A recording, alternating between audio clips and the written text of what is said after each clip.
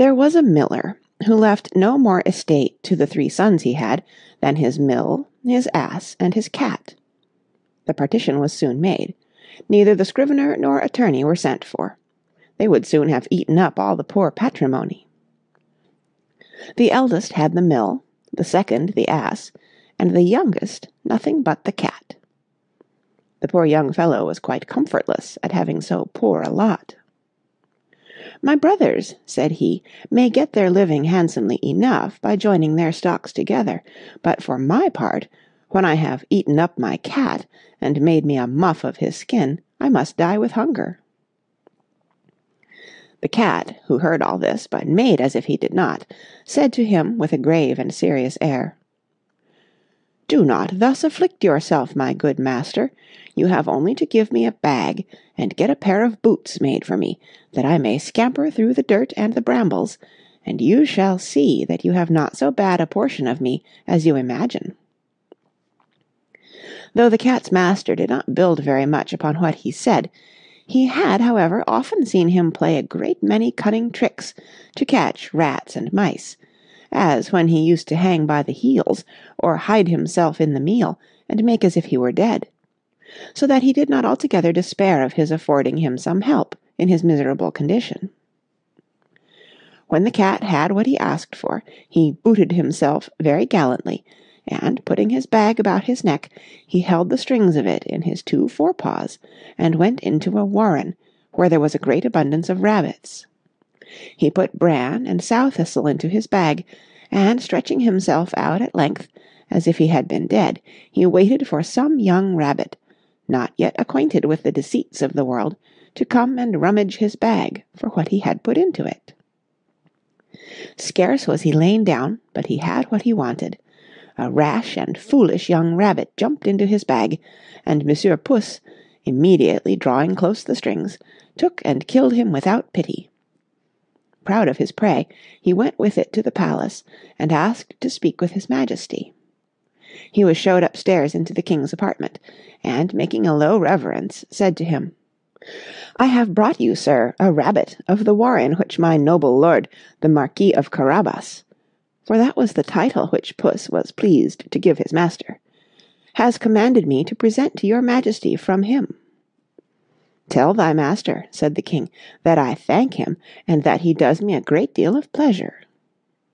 Another time he went and hid himself among some standing corn, holding still his bag open, and when a brace of partridges ran into it, he drew the strings, and so caught them both. He went and made a present of these to the king, as he had done before of the rabbit which he took in the warren. The king in like manner received the partridges with great pleasure, and ordered him some money to drink. The cat continued for 2 or 3 months, thus to carry his Majesty, from time to time, game of his master's taking. One day in particular, when he knew for certain that the king was to take the air, along the riverside, with his daughter, the most beautiful princess in the world, he said to his master, "If you will follow my advice, your fortune is made. You have nothing else to do, but go and wash yourself in the river, in that part I shall show you, and leave the rest to me." The Marquis of Carabas did what the cat advised him to, without knowing why or wherefore. While he was washing, the king passed by, and the cat began to cry out as loud as he could, "Help, help! My lord Marquis of Carabas is drowning!" At this noise the king put his head out of his coach window, and finding it was the cat who had so often brought him such good game, he commanded his guards to run immediately to the assistance of his lordship, the Marquis of Carabas.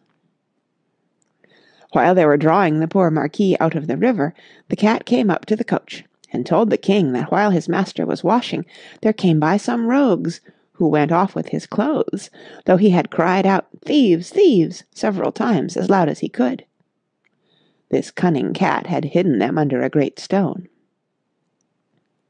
The king immediately commanded the officers of his wardrobe to run and fetch one of his best suits for the Lord Marquis of Carabas.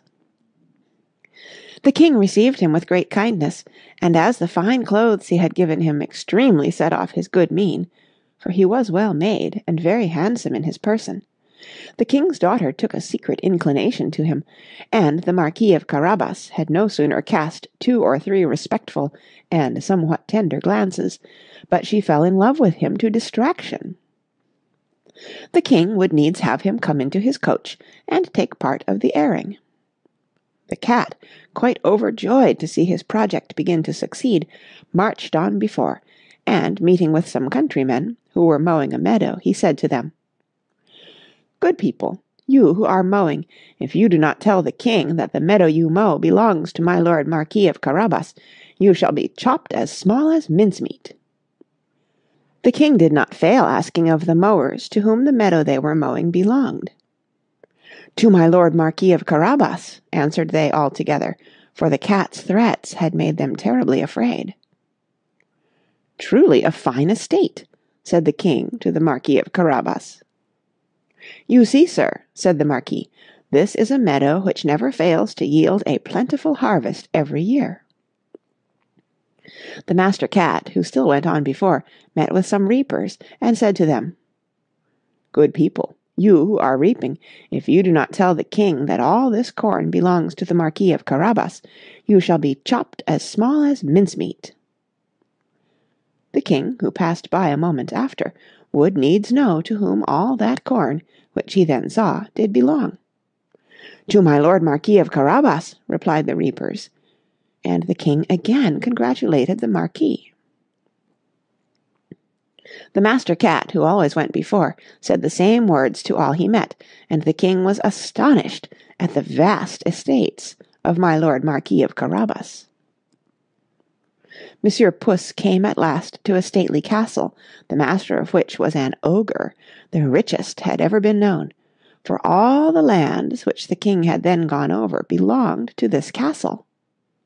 The cat, who had taken care to inform himself who this ogre was and what he could do, asked to speak with him, saying he could not pass so near his castle without having the honour of paying his respects to him. The ogre received him as civilly as an ogre could do, and made him sit down. "I have been assured," said the cat, "that you have the gift of being able to change yourself into all sorts of creatures you have a mind to. You can, for example, transform yourself into a lion, or elephant, and the like." "This is true," answered the ogre very briskly, "and to convince you, you shall see me now become a lion." Puss was so sadly terrified at the sight of a lion so near him that he immediately got into the gutter, not without abundance of trouble and danger because of his boots, which were ill suited for walking upon the tiles. A little while after, when Puss saw that the ogre had resumed his natural form, he came down, and owned he had been very much frightened. "I have been moreover informed," said the cat, "but I know not how to believe it, that you have also the power to take on you the shape of the smallest animals, for example, to change yourself into a rat or a mouse, but I must own to you, I take this to be impossible." "Impossible?" cried the ogre. "You shall see that presently," and at the same time changed into a mouse, and began to run about the floor. Puss no sooner perceived this, but he fell upon him, and ate him up. Meanwhile the king, who saw as he passed this fine castle of the ogre's, had a mind to go into it. Puss, who heard the noise of his Majesty's coach running over the drawbridge, ran out and said to the king, "Your Majesty is welcome to this castle of my lord Marquis of Carabas." "What! My lord Marquis?" cried the king, "and does this castle also belong to you? There can be nothing finer than this court, and all the stately buildings which surround it. Let us go into it, if you please." The Marquis gave his hand to the princess, and followed the king, who went up first. They passed into a spacious hall, where they found a magnificent collation which the ogre had prepared for his friends, who were that very day to visit him, but dared not to enter knowing the king was there. His Majesty was perfectly charmed with the good qualities of my lord Marquis of Carabas, as was his daughter, who had fallen violently in love with him, and seeing the vast estate he possessed, said to him, after having drank 5 or 6 glasses, "It will be owing to yourself only, my lord Marquis, if you are not my son-in-law." The Marquis, making several low bows, accepted the honour which his Majesty conferred upon him, and forthwith, that very same day, married the Princess. Puss became a great lord, and never ran after mice any more, but only for his diversion. The Moral. How advantageous it may be, by long descent of pedigree, to enjoy a great estate! Yet knowledge how to act, we see, joined with consummate industry, nor wonder ye thereat, doth often prove a greater boon, as should be to young people known. Another. If the son of a miller so soon gains the heart of a beautiful princess, and makes her impart sweet languishing glances, eyes melting for love, it must be remarked of fine clothes how they move, and that youth, a good face, a good air, with good mien, are not always indifferent mediums to win the love of the fair, and gently inspire the flames of sweet passion and tender desire.